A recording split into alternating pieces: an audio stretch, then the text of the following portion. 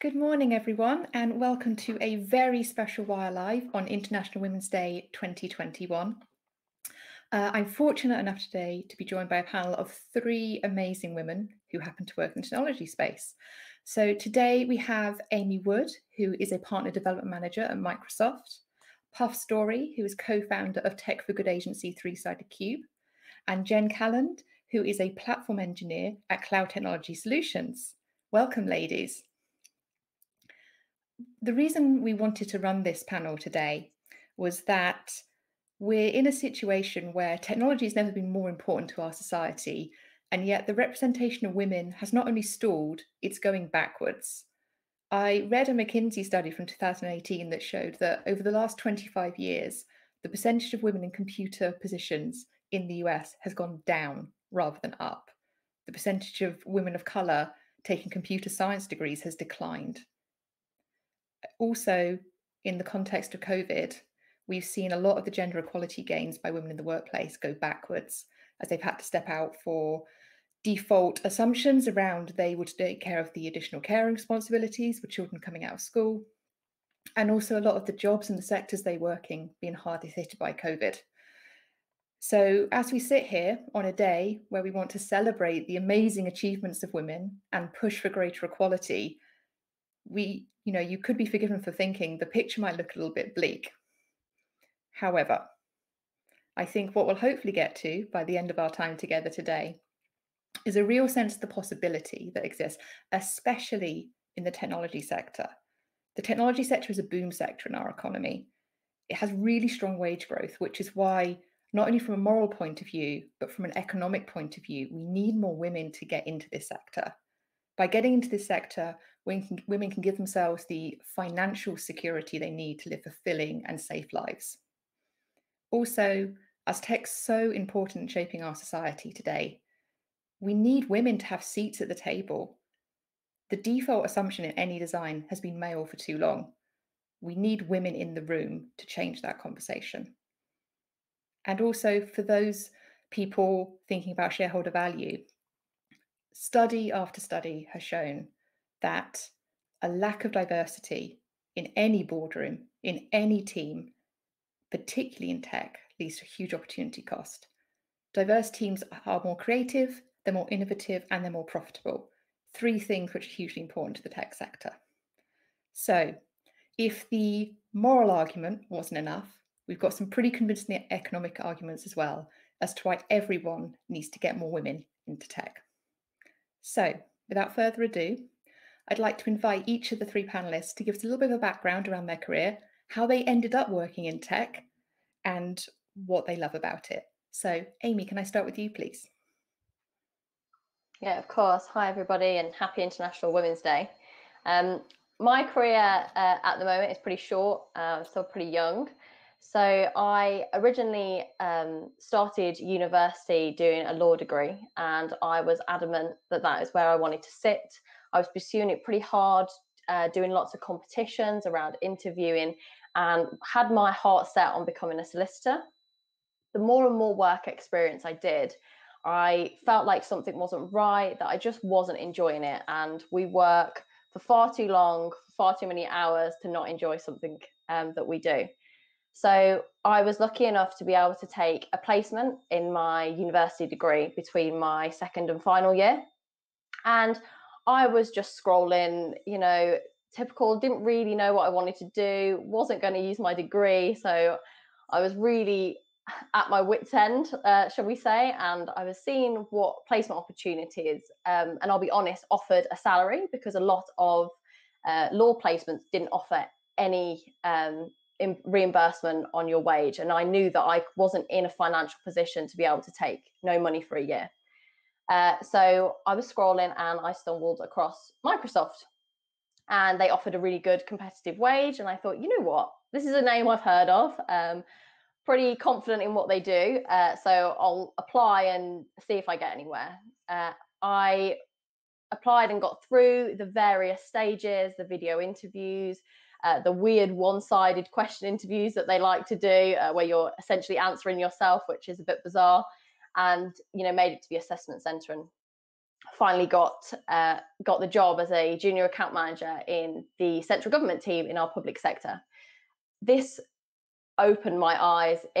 I was under a female manager who was super motivational. She now leads our women at Microsoft team, and she was really supportive and really pushed me and allowed me to do things that were completely outside of my comfort zone, but also not stereotypically an intern. I wasn't making coffees or photocopying. I was, at Downing Street doing pitches on our Teams technology and showcasing our Surface Hub at the likes of Buckingham Palace, which was insane. And I kind of felt like I finally belonged somewhere, and it was nice to see that path. So once I finished my placement, I went back to uni and, did the old slog, had to do all my law exams, which, I thankfully passed and, got a really good 2-1. And I was actually invited back to Microsoft to the graduate program, where I landed my position as a partner development manager,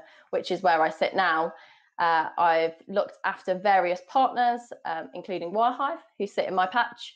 And yeah, I thoroughly enjoy it. I get to go out and build and help transform businesses, and digitally transform our customers and make life better. So yeah, that's where I started, and that's where I'm sat today.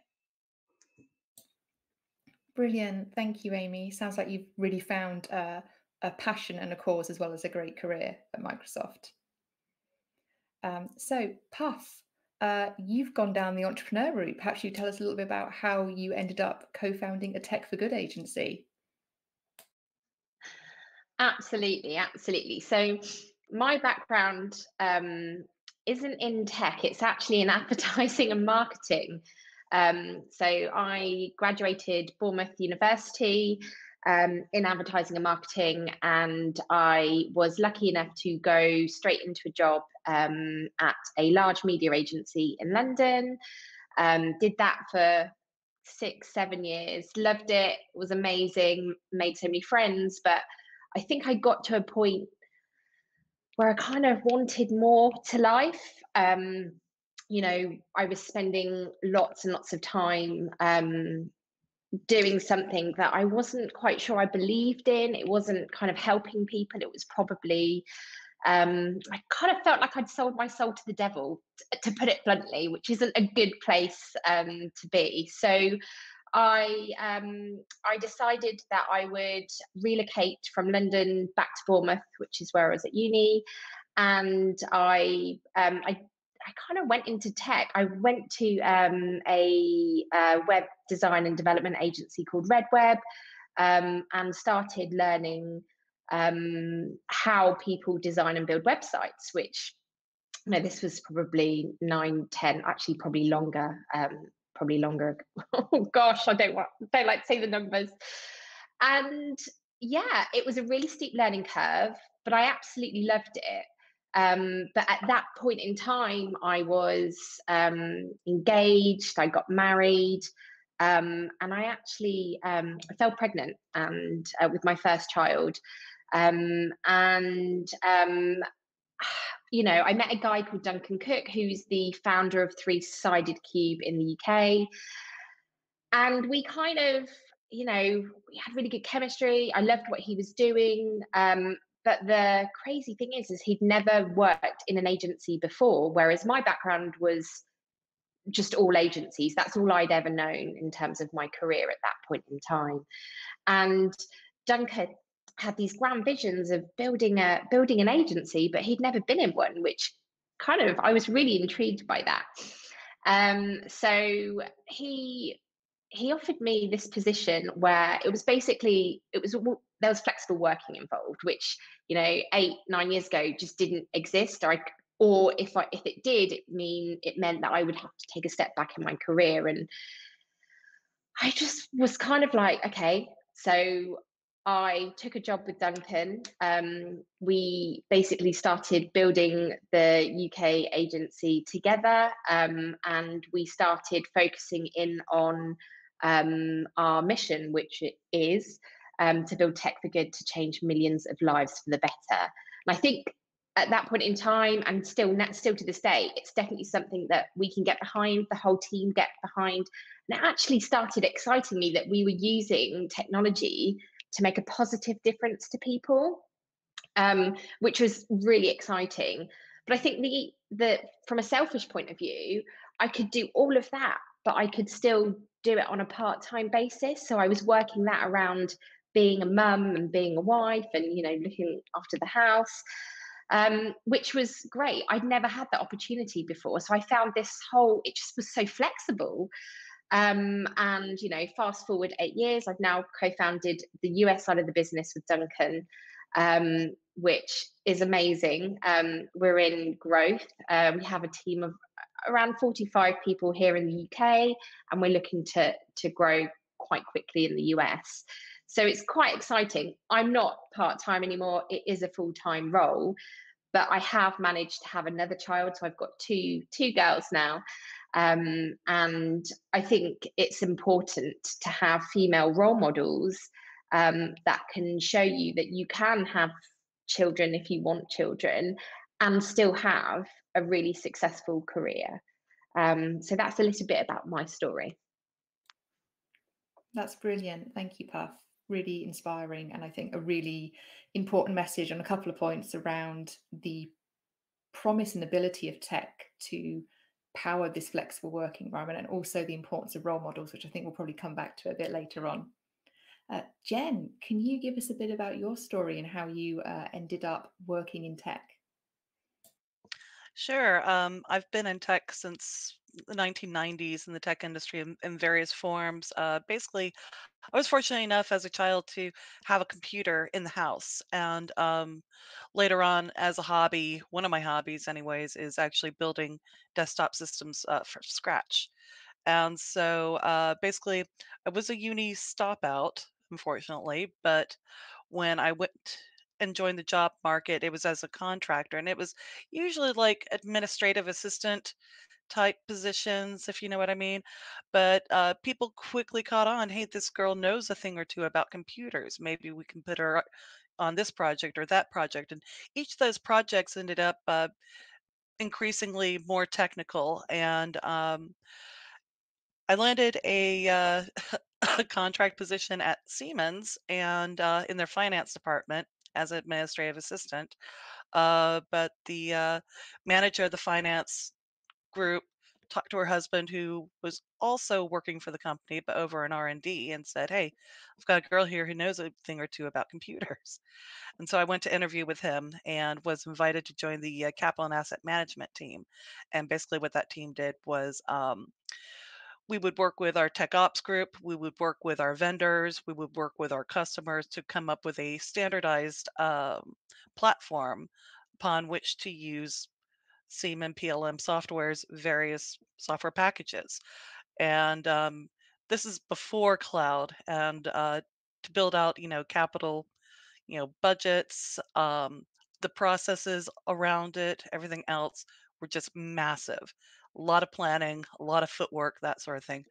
And my boss had tasked me with the job of developing a web application that would automate a lot of those processes, which I was able to accomplish very successfully to the point where other tools, such as a travel request tool and staffing request tool, were also kind of bolted into the original backbone of the web app that I built.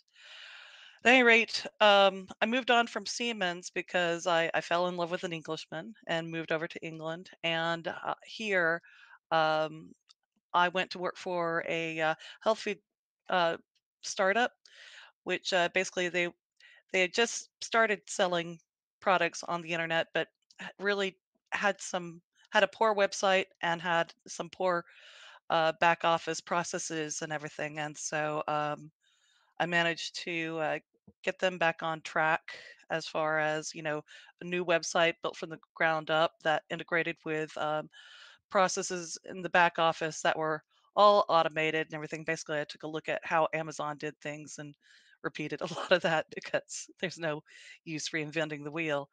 And this was at the start of the 2008 recession. And by 2010, this business that had been running in the red grossed over 2 billion in sales that year, I think. So with the productivity increases and that sort of thing, just did a tremendous job for this business, making it a successful business. After that, I went maternity leave, and that maternity leave ended up being much longer than I anticipated. But a couple of years back, I just made the decision that I wanted to go back to work and I wanted to be back in tech. How do I get there? And, because I had a lot of experience, but with the gap, nobody really wanted to talk to me. So I managed to enroll in a couple of boot camps. One was Tech Up Women. I was one of the first 100 graduates there. And then I moved on to Tech Returners, who had more of a Manchester focus, completed their boot camp. And some representatives from CTS had gone to see, what the results of our boot camp at Tech Returners was, and asked me to interview as part of their graduate program. And they hired me last September. So I was able to obtain a tech job that gives me a lot of flexibility because now I'm a mom of two and a parent carer as well. Um, but I'm able to engage in work, be productive, doing something I love anyways, and being successful at it all during a pandemic. So that's about all I have to say on that for now. Thanks. Wow, what a great story, Jen. Again, you covered so many themes, I think, is what makes tech amazing to work in and why it's so important that we solve this lack of representation of women in this sector as well, because it has the potential to be so empowering in terms of improving gender equality across society. I think we've seen women who can keep working are those who are in positions where they're fortunate enough to be able to work from home.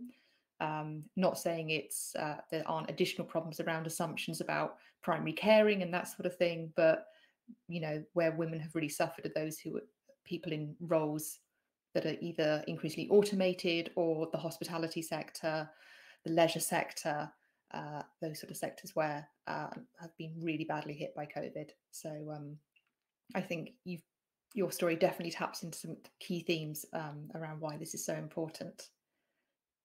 Right, so thanks for those intros, everyone. What I thought it would be good just to start off with, perhaps for some younger people listening or people who don't work in tech, it kind of seems obvious to us because we're in it, but what does the tech sector have to offer women? Why should women consider a career in the tech sector? Amy, would you like to have a go at answering this first from your perspective? Yeah, of course. I think it's a key just to point out, especially if there are younger people watching and thinking about applying. You don't have to be super technical to join the tech industry. I am not. I do not come from a technical background. I do not sit in a technical role as such. So we're not all sitting there coding day in, day out, and put my hand up now. I do not know how to code, and I'm still doing pretty well at Microsoft. So I think gives you a big opportunity to learn and grow and delve into skills that you might not have necessarily thought were open to you. I was not very good at science or maths at school, but coming in and learning on the job and having hands-on experience is very different to a classroom environment, and you can pick up those skills as you learn and grow and really grow into yourself and become technical. I think the flexible working, again, I think we've touched on, is amazing. And not only if you've got children, but for your mental health. And this year's been particularly difficult, trapped in a room, and looking at your computer screen. And if you don't have that flexibility to be able to walk away from your screen for an hour and just switch off and just be at one with yourself, I think that could be really detrimental to your productivity. So I think flexible working is a big one.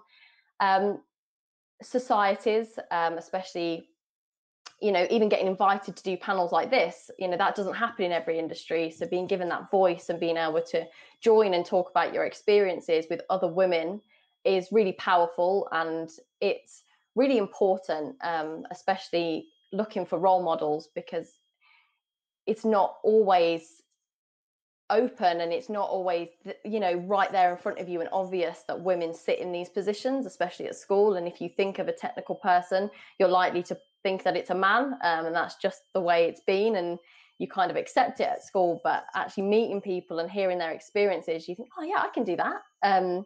So I think that's a massive thing, and strong progression. There's so many roles and so many avenues that you can go into, that you can have 5 different careers and in the same industry, which is amazing. You know, it's not like when I sat in law that I could be a solicitor or a barrister, and that was kind of the 2 avenues I could go into.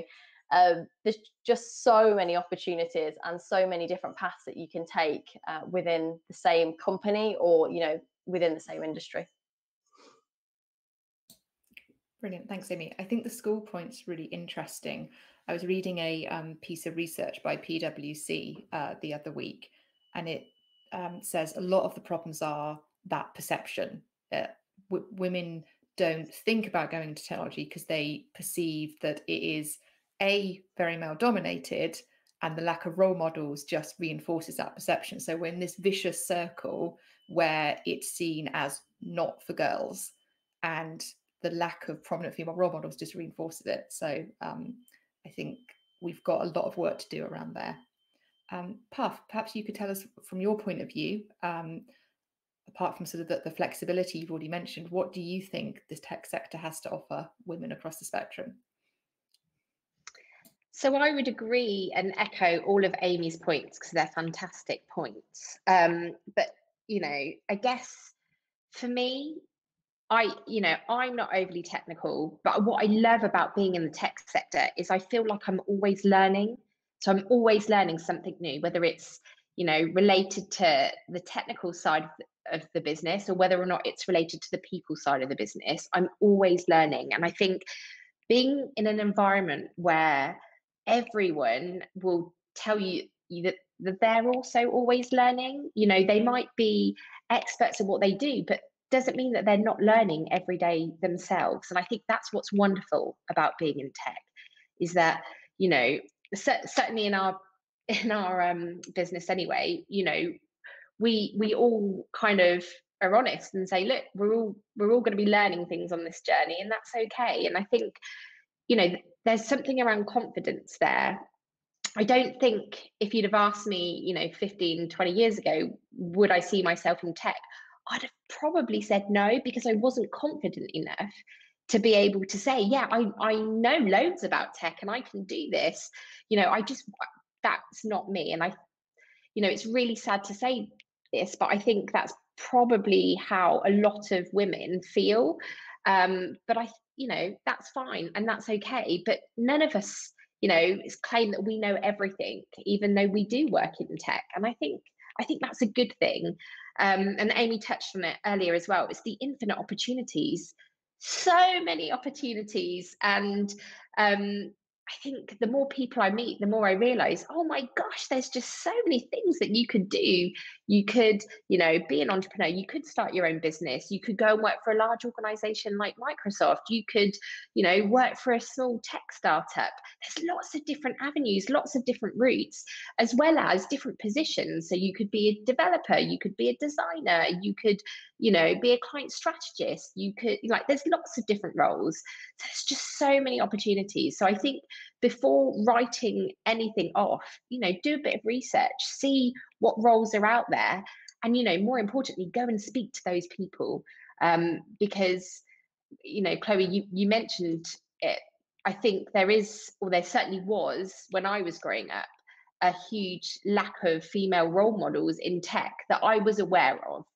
And I think, you know, we're slowly seeing that tide change, but I don't know if it's happening quickly enough, which is why I'm a massive advocate of, I've got 2 daughters, so I'm always trying to push them out and being like, you can be whatever it is you want to be, whether it's in tech or not in tech. But I, you know, love, or pre-COVID, going into schools and speaking to young girls that are, you know, making really important life choices at a very early age.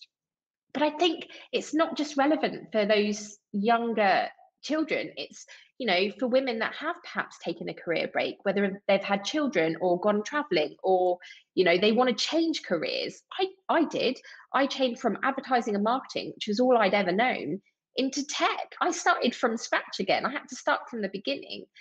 But it's not, it, you know, it is scary, but it's not, it doesn't have to be a bad experience. It can be a wonderful experience. And I don't think I'd change that. I think that's you made some really, really interesting points there, Puff. And I think there's perhaps, I do wonder if it's the age of the industry, or I guess from perhaps if you think about parents advising children what their perception of tech is, do they think it is just, you know, men programming, and so perhaps don't suggest it to their daughters, you know? Or I think it's perhaps not understood that it can be a really huge jump for social mobility, in the way that sort of 30, 40 years ago, it was like, oh, if you have a bright child, push them to be an accountant or a lawyer because that's a profession that gives you security. I think I don't think tech gets talked about the same way, and actually all the data shows it's a huge growth area now. And so I think if schools don't have that insight and parents don't have that insight, there's definitely a role for the sector itself to try and fill that educational gap. Jen, and apologies, because when you get asked last in these situations, quite a few points you probably wanted to make come before, but I guess from your point of view, particularly as a tech returner, what do you think the technology sector has to offer women? Well, first off, absolutely all the above.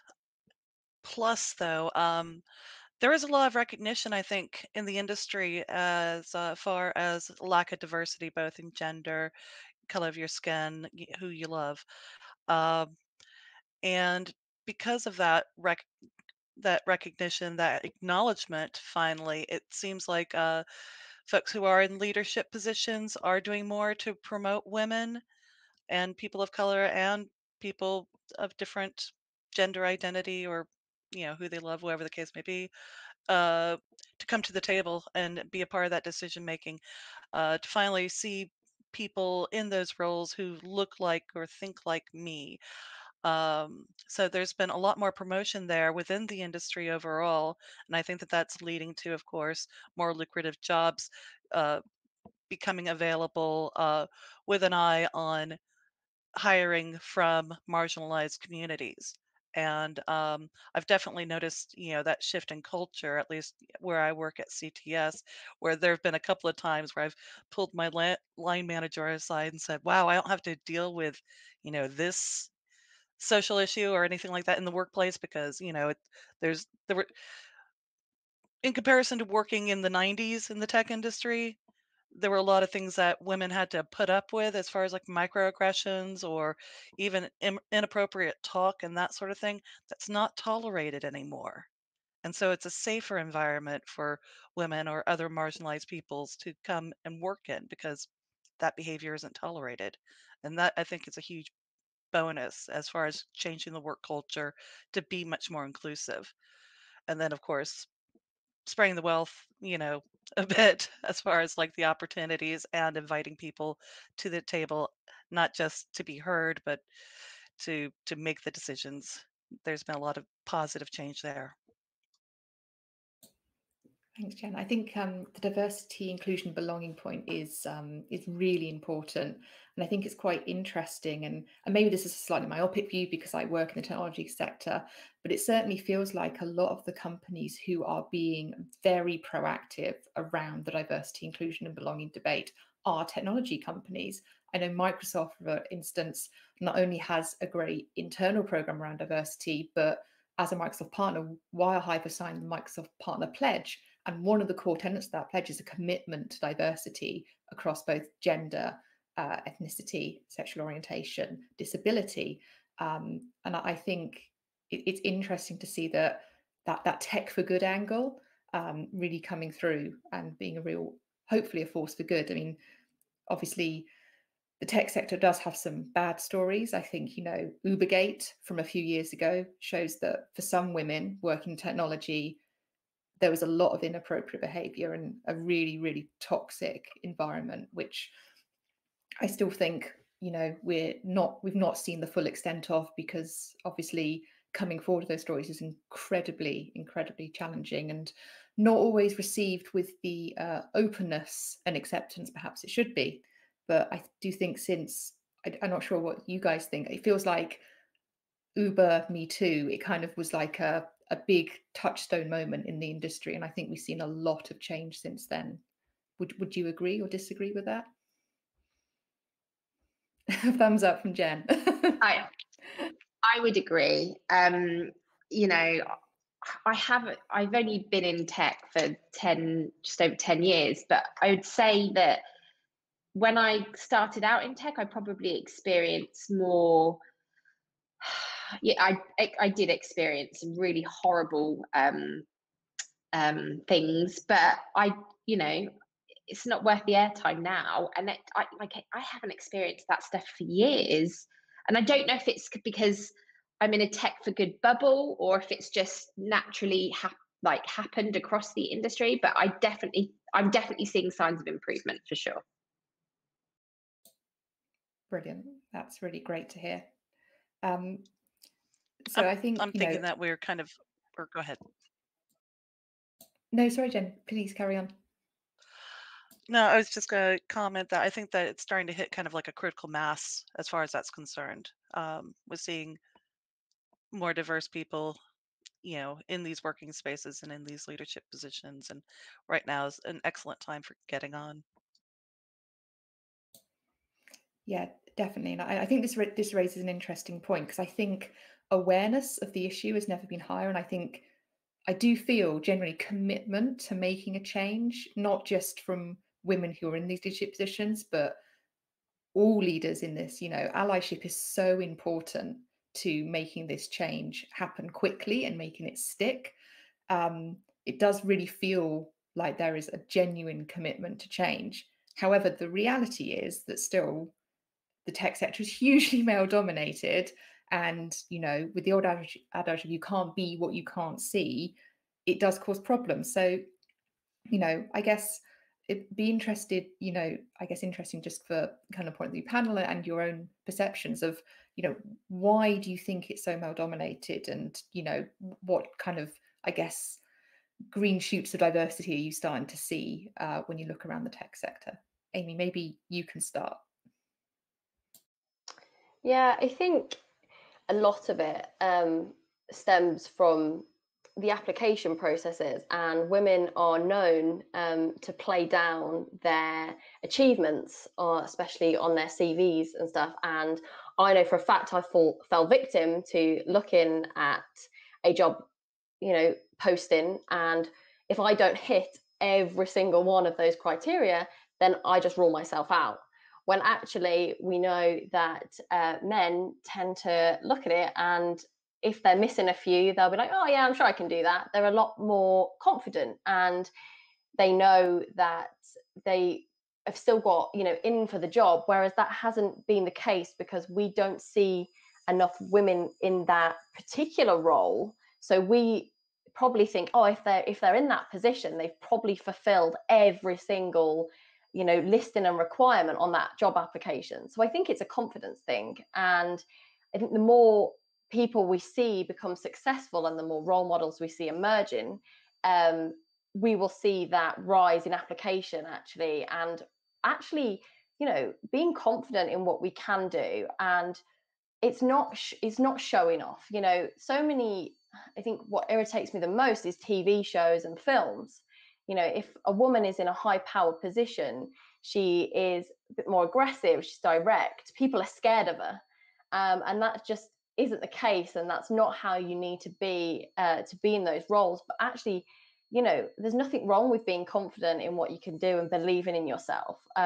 You have a right to apply for a job and speak out, and actually be like, okay, I might not fulfill all this, but hey, I can do this and this differently. So I think it's a bigger issue, and I think we need to show women that are vulnerable, that have had families, that are not these beasts that, you know, Devil Wears Prada is a classic example. If we, you know, put it to mainstream films, is people are scared of her, and behind she's actually battling, and the only person she actually connects with is another woman. And that's quite powerful. And I think, yeah, I think, like you said, you can't be what you can't see. And I think that's the biggest issue. And I think the education piece at school needs to be huge, and we need to really be pushing females and, you know, women to feel empowered to apply for things and push, you know, be pushed out of their comfort zone,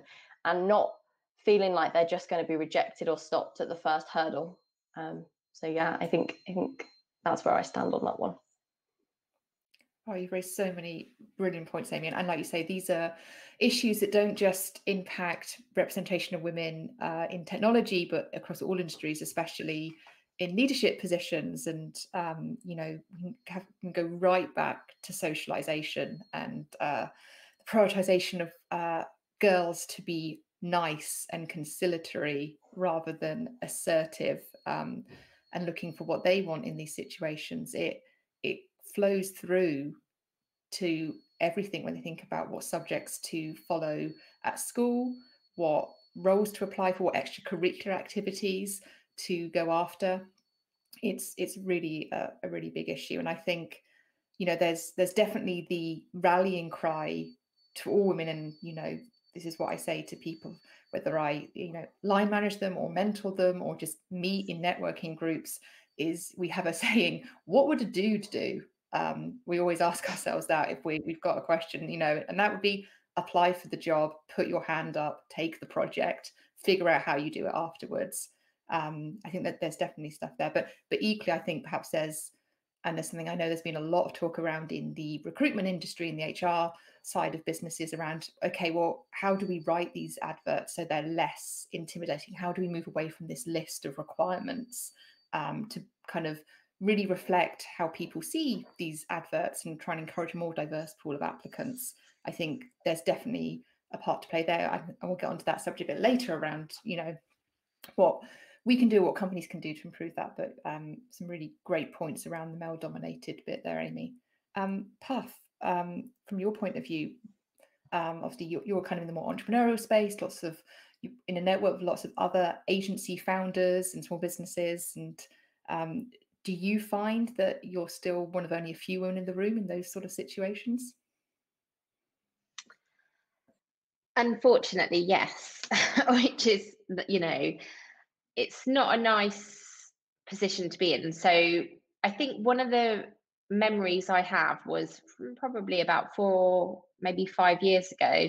I went to an agency networking event, and it was for agency owners and leaders, and it was after work. It was in London, and I walked in, and I was the only female, and not one person, like, and I'm quite an outgoing person, right? So I'll speak to anyone. I love a good chat. And I purposely didn't go and speak to anyone because I wanted to see if people would come and speak to me. And I stood there for about 40 minutes. No one came to speak to me. No one came to, like, involve me in their conversations. And I think it was a horrible, horrible moment. But equally, it was a moment where I realized I never want anyone I don't want people to feel like that. Like I didn't carry on going to those particular networking events. But now when I go to networking events, I will speak to other women. I will speak to other men. I will go and speak to people. If I see someone left out, it's just kindness. It's just what you should do. Gender, you know, it just shouldn't come into the mix. I think things are changing. I'm noticing the past couple of years, I'm seeing more female founders. I'm certainly getting to speak to a lot more of them, which is awesome.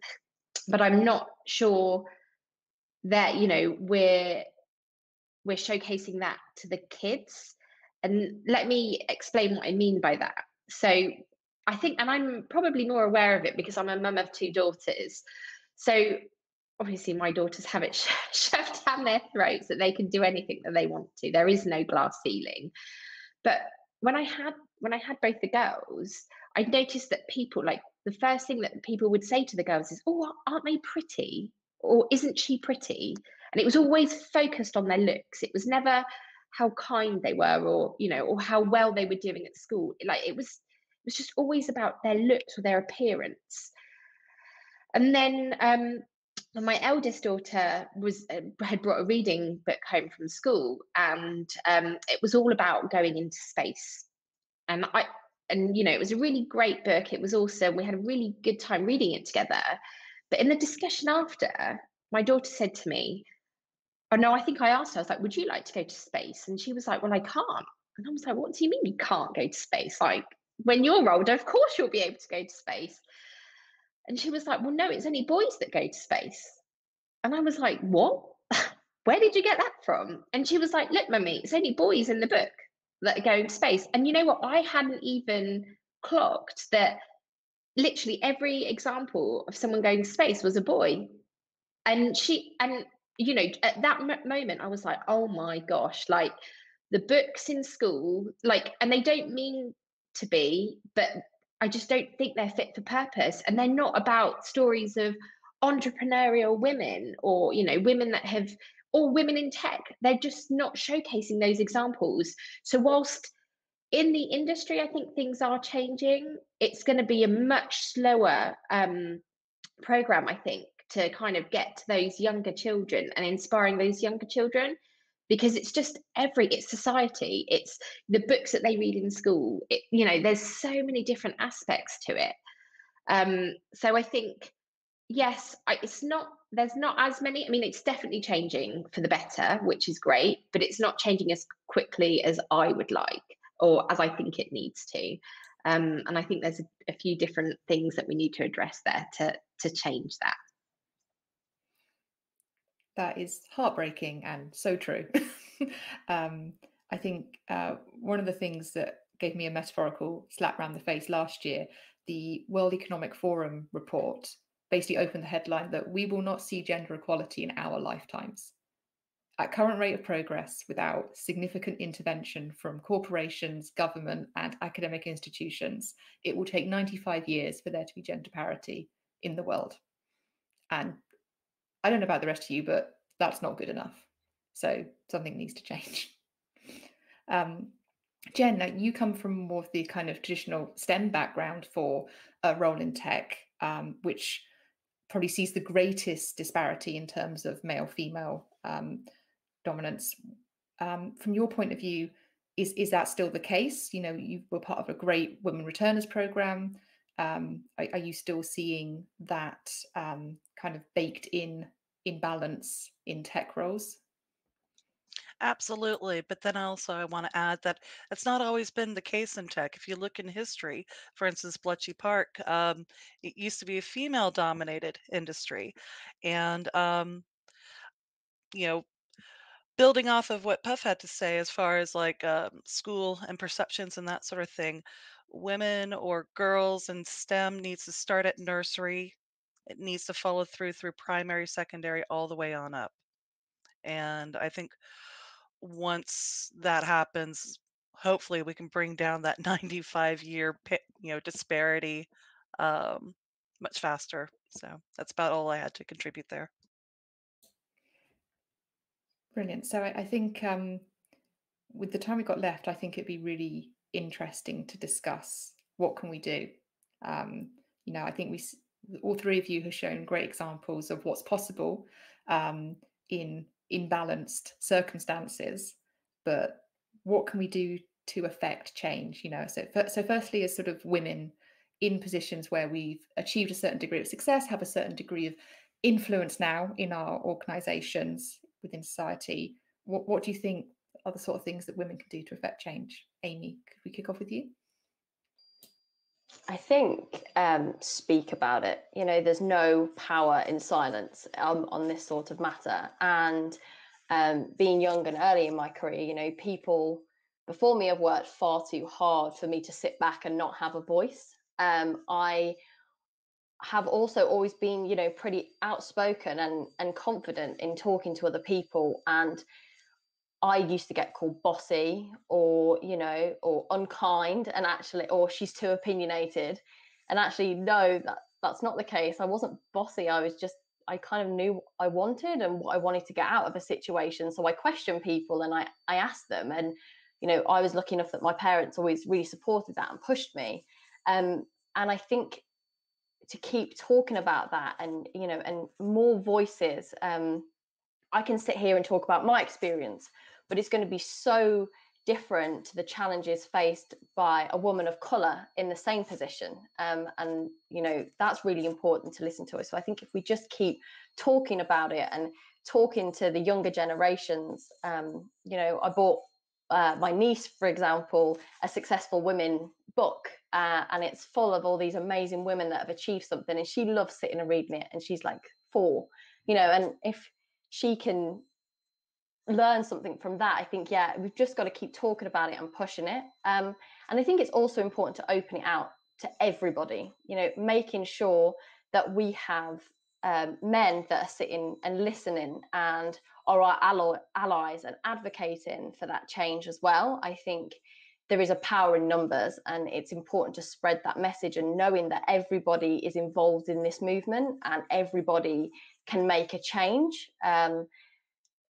I think that's important, and just keep encouraging women and building them up and being kind. This world is full of so many awful things all the time, and people are so quick to judge and say mean things or have an opinion on somebody that isn't justified. And I think, why don't we all just build people up, women and men, and just, create for a happier and kinder place, and getting people speaking and sharing their experiences. And the world can feel pretty lonely, especially when you're sat behind a computer screen. So making people feel like they belong, in whatever industry they sit in, that's what I think.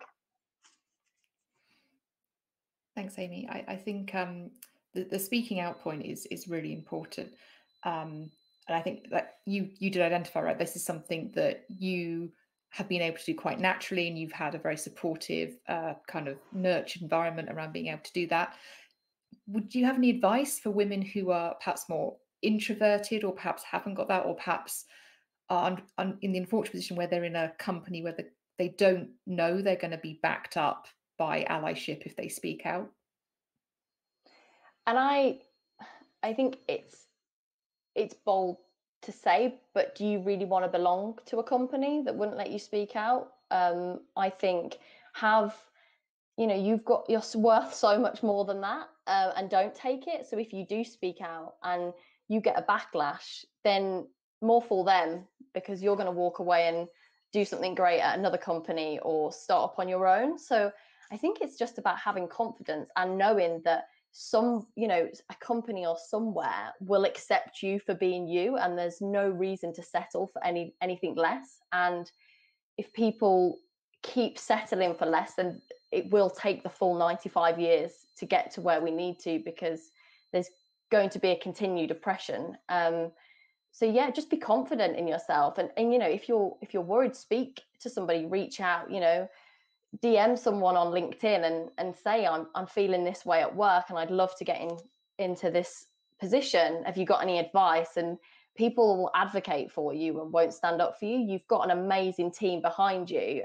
So I think, just know that you're not alone. And I'm sure people have felt that way, or felt like they haven't earned that seat at the table. Like, I'm not going to sit here and say that I haven't had imposter syndrome. Of course I have. And when I've gone in as an account manager and they will speak to my colleague who's a male over me and direct every question to them, and it's like, hello, no, I can lead this conversation too. So I think everybody will have had experiences. So it's just about confiding in people and knowing your self-worth as well. Definitely. And I think, never underestimate the kindness of strangers. I think that's a really good point. And LinkedIn is an incredibly powerful community. There are both groups and there are women on there. And I think, if anyone ever reached out to me with that situation, I'd be delighted to help them. And I imagine that'd be the case with everyone on this call, and probably lots of women we know in that position. So yes, I guess maybe that's a rallying call, ask other women for help. We're here to raise each other up. Puff, you're in a position where you're sort of co-founding business, so you can lead and drive a lot of change. What do you think women can do to help accelerate this drive towards equality? So I think, any woman in a position of power should lead by example. So looking at Cube and our numbers, we're 48% female, 52% male, um, which is great, I think, but it's not good enough. But interestingly, at board level, we've got more women than men. So I'm super proud of that, but I'm very aware that that's not the case in every organization. And I think where we do have amazing examples like this, we should be shouting about them. And we should be sharing them to help build confidence in women that, they can belong in tech, they can belong in organizations like ours, for example. And I think that's important. So leading by example. I think, it's sharing case studies, whether it's of ourselves and our experience or of others. I think, to Amy's point, the more we talk about this, the more we will build confidence, and the more we will encourage people to be talking about career changes, or, getting back into work if they've had a break for whatever reason. So I think, yeah, sharing those case studies, talking about it more, leading by example. Um, you mentioned it earlier, Chloe, in terms of recruitment. There are tools out there that you can use, and I can't, like, the name escapes me, that can analyze your job adverts and tell you whether or not you're likely to reach more men with that advert or more women with that advert. So there are industry tools that you can use to help with your recruitment. And I think, using tools like that will help you overcome some of these barriers. I think sometimes it's innate, some of this bias, but I think there are definitely ways around that. So yeah, that's my 5 pence worth. That's great. One, it's wonderful that tech is helping to drive this change in equality by creating those sorts of tools. And I think, yeah, your point about unconscious bias is key. And I think even the staunchest feminist has unconscious bias because everyone is a product of their environment, right? They're a product of their upbringing and their education, and it's something we all have to work on. I know I have to work on it, and other people too. So it's definitely a bit like working in tech. You're always learning. I think as a female leader, you're always learning and having to push yourself to be better and do better, because there's definitely that responsibility. Jen, what do you think? I mean, I think your story is a really great example of how you've pushed through a lot of barriers, and you are living proof of the change that is coming. But I guess what advice would you give to women who are looking to affect change in this space? Well, sometimes, I mean, when you look at the problem, if you will, as a whole, it just seems so overwhelming. And you might ask yourself, well, what little difference can I make there? And actually, each and every person on this call can do one thing, and that I've got a post-it note above my monitor that reminds me every single day: lift at least one woman every day. Just do that little piece times how many people here times how many days in a year. And it collects. But beyond that, have faith in yourself and your abilities. Have faith in your team, be it your partner, anybody who is in your support circle that helps support your family and that sort of thing. Have faith in school as far as wraparound care there as well. Um, be really smart about delegating the work that's on your plate. And I'm not just talking about, what's in your inbox, but I'm talking about the dishes and the laundry and all that.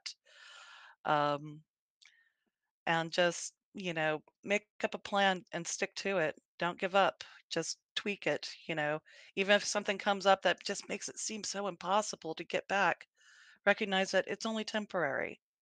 And there are ways to work around it. There are other ways to solve problems. Um, but a lot of that, has to do with asking other people to get involved, and that can sometimes be really hard for women who, are expected to do all this all by herself and be this, powerhouse and that sort of thing, which is really tiring, let me tell you. Oh, and have really good sleep hygiene. That's it. Top tips then. I think, yeah, just I think that discussion is really nicely bookended by the point Amy raised around the Devil Wears Prada stereotype and your point around the superwoman stereotype, neither of which are terribly helpful to women, really. I think if we're looking for true equality, equality is when, a woman can show up dressed however she likes, makeup on if she wants it or not, hair however she likes, dishes done or not, and be given the same, I guess, default assumption of competence, respect, credibility than a man would get in that same situation. I mean, especially in the tech space, if you walk into a coding lab, it's there's a stereotype there, right? But if a woman showed up that way, would their career prospects be the same? Probably not. And I think your point about lifting each other up is really wonderful. And I know personally, the way I've progressed in my career in tech is through mentorship. I had an amazing mentor at Microsoft who is still a really wonderful friend now, and I still speak to her regularly. And equally, female networks. I've really benefited from a group called Leading the Way, which Jenny Kitchen from Yo Design set up, and we meet now every month online. Before it was like wine and dinner, but now it's like wine at home and chat. And I think those networks are so incredibly powerful just for sharing. And I think what's really wonderful about those communities is people want to share. The amount of support and knowledge you can get is huge. So if you've not found your tribe yet, I would say look on LinkedIn and reach out to any of us here. I'm sure we can connect you into a tribe because they exist and they are wonderful. Right, so finally, in the time we've got left, and I don't want to skimp, and I know we're getting close, but as women, often we go like, what can we do? How can we affect change? And that is often the rallying cry to marginalized groups like, well, what are you going to do about it? And here's my pushback. Tech companies, the men we work with, our allies, what are you going to do about it? What can they do about it? So, Amy, I think you're really well placed. Microsoft do a ton of work around trying to address this. So perhaps you could kind of share some of the experiences around what a tech company like Microsoft has really been doing to drive change. Yeah, so we do a few things, internal and external. I mean, the lineup we've got today is absolutely incredible, and we've all been empowered to switch off our emails and not do any work calls today and just focus purely on International Women's Day, which is brilliant. And, being putting your out of office on and not being interrupted, and, amazing to our partner network as well. I've had emails today saying, I know it's International Women's Day and I know you're probably busy with that, so should we move our call to a different day? So I think that's amazing. Events, so we run a digital event where we get girls in year 9 to come into our offices. See, we can't do that at the moment, and learn about what it is to be in a tech career. We hear from women that are in technical roles and non-technical roles. We do a bit of coding. We learn some sales techniques, and they absolutely love it. I mean, even being in the offices, they just adore it. Not sure whether that's the Minecraft room that twist their arm for them, or playing with our technology, but they seem like they have the best day. The fact we've now on to our second female CEO in a row is amazing in the UK as well, and that really helps drive people to feel like they're empowered to get to that position.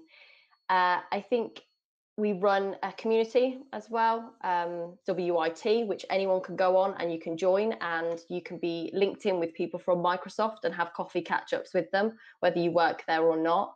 And we also run a digital skills events, which is where we train women for free and get into coding and become able to do that for free and not feel like they're at a disadvantage if they can't afford to, or they feel like they're a beginner. So yeah, we do a lot of things, and obviously, as you said, reach out to me if people are listening, they want to know more about what we offer at Microsoft from an external basis, if you're not involved internally, and I can help send over those things for you. Oh, we've also as well signed up for a free book today. about women in technology that we can get a copy of, which is great as well.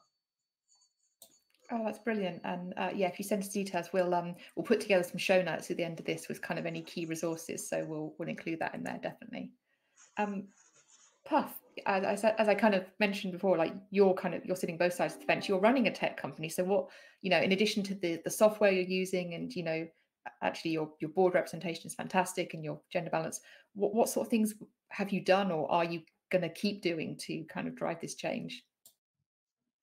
So I think we're going to keep focusing on the numbers to make sure that we've got good representation. We've got really good, strong female role models in senior positions within the business. So hopefully that will continue and we can do that. But I think it's just nurturing people, and I think it's men and women. I think, educating people and supporting them is hugely important. I have spoken to men that feel uncomfortable because they don't know what to say or do, and I think it's okay. Have an honest conversation.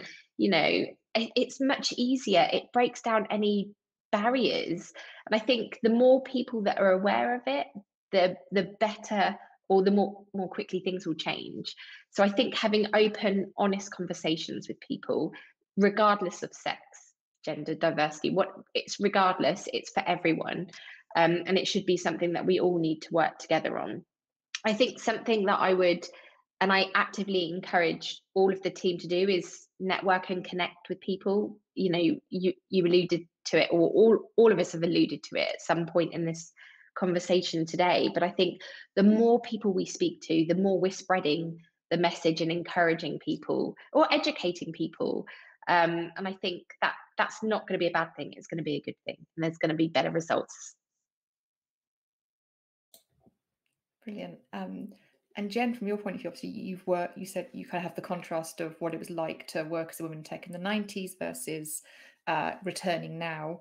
I guess, are you seeing a difference in what technology companies are doing? And is there anything from your experience you'd really encourage tech businesses to work on and invest in to help drive this change? Absolutely. Basically, over at CTS, we're still developing our strategies around that and continually evolving it. And that's mostly by involving women and asking them, what do you think the best solutions are? So there is a women in tech group within CTS where we're having these conversations, and CTS has been very supportive of having us go on talks such as this to discuss the issue. There was another point and I forgot it. But at any rate, thank you. No problem. I think another stat I read when I was prepping for this talk is McKinsey did a report into sort of how we can drive more equality in the tech sector. And they said, although the tech sector is really strong at investing in corporate social responsibility programs, only 5% of their CSR efforts and investment go to gender specific programs. So they're investing a lot across in terms of like sort of talent and giving back to communities, but only 5% is going towards specifically fixing this issue. And I think, unfortunately, the notion of sort of, I guess, special projects and affirmative action, positive discrimination, even if we go that far, has a really negative perception. I think, unfortunately, it's mistakenly conflated with tokenism, which does a disservice to everyone, and it puts the cause of marginalized groups back a lot. So I guess, my call would be up that investment, focus on women, because as per the opening point, diverse teams are more creative, innovative, and profitable to your business, which is so important when you work in the tech sector. Well, we are over time. Thank you so much, ladies, for joining me today on this very special day. I really appreciate not only your time, but your candor and your contribution to this topic. I could talk to you for I could probably keep on talking to you guys about this for the rest of the day, but unfortunately, we've all got jobs to do. which is amazing. So thank you, and let's keep fighting the good fight.